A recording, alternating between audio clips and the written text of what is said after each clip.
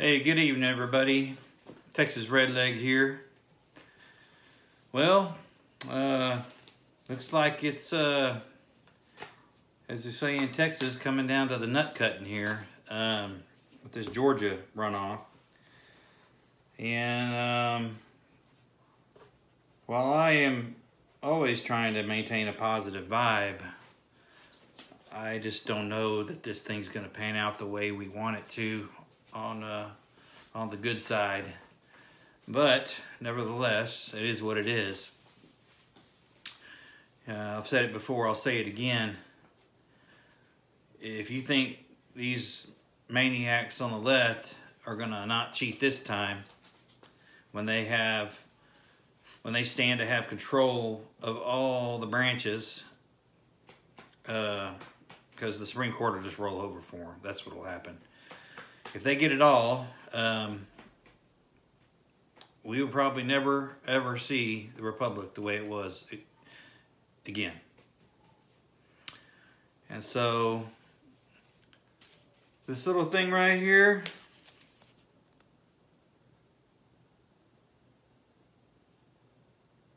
I hope you've all got one, because it's likely fixing to be trampled on like never before. And not only trampled on, but shredded,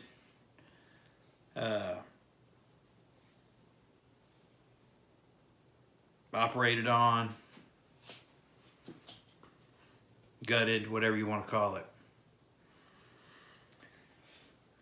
And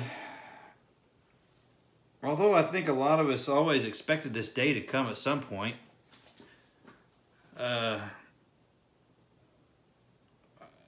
I think we're still a little shocked, at least I am, that America has fallen to this level of self-hatred and loathing by people that literally have never had to fight for anything or had to debate or go through hard times. I'm not saying that just, nobody grew up poor or anything like that or didn't have trouble in their life, but let's face it, this isn't the Great Depression, but you know what? We may have another one real soon. And I can tell you right now, people today are soft. There ain't no way in hell they're going to make it through it. Those of us that have prepared, we got a hell of a chance to make it through.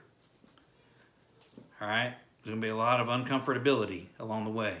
But if it comes to that, if it resorts to a depression or certainly a major loss of wealth to the general public, man, that's going to be a hard pill for me to swallow. Now, with regard to preps and things of that nature, there's a good section of or subject to prepping that I think a lot of us overlook, and I've touched on it before in the past, and other people have mentioned it. So shout out to Steve Smith over at Integrative Preparedness. He's touched on it recently, and then Hill Country Prepper is another guy that I like to watch and give a shout out to. I really like both those guys' channels. There's more than that. Prepper Nation, Bear Independent, Guns and Gadgets. There's so many to list. But anyway, shout out to those people. And I encourage you, if you're not already following them, to go over and give them a try. Also, Bamp Spike. He's one of my regulars that I communicate with quite frequently. And then Lake Ferry Prepper too. So shout out to all those folks. We're all in this together on this side. I know that. And that regarding the prepping area that I'm referring to is, and again, a lot of people have touched on, is the area of carrying or holding on to some cash at all times. And I don't know what the magic number is. Some people say pull it all out. I'm not real comfortable with that, but I don't think it hurts to have some cash on hand.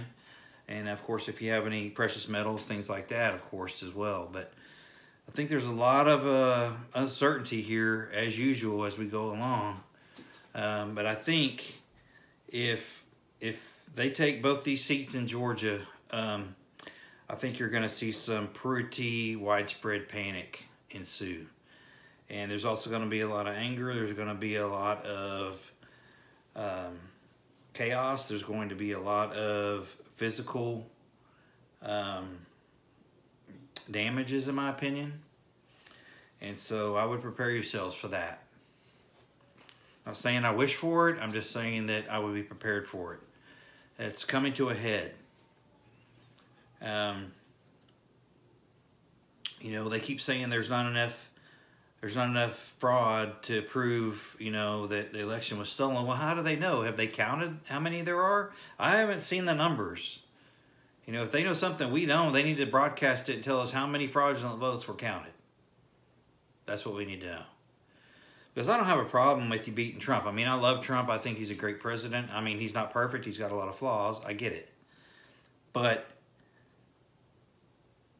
he was good for America. And I didn't vote for the Pope. All right? I'm sure you guys didn't either. But there seems to be this holier-than-thou position on the left that, you know, these people want to have this moral compass all of a sudden. But they're okay with cheating. They're okay with killing babies. But they want to have the moral compass and the moral high ground over a guy like President Trump. So that dog ain't hunting for me. All right? They can take their moral superiority and shove it where the sun don't shine. Because I ain't buying it. We know what they are. So, anyway, regarding the cash on hand thing, I don't know what the number is. I agree with having some smaller denomination bills on hand, maybe in the idea of, you know, anything from a couple $100 to $1,000, or again, your precious metals, things like that on hand. You know, I hope that we don't lose the financial system in that type of way, but hey, hell, you never know. I mean, this is 2021, and I think it's going to, people keep saying, well, thank God 2020 is over. Well, I don't think you see nothing yet. All right, so remember to top those preps off.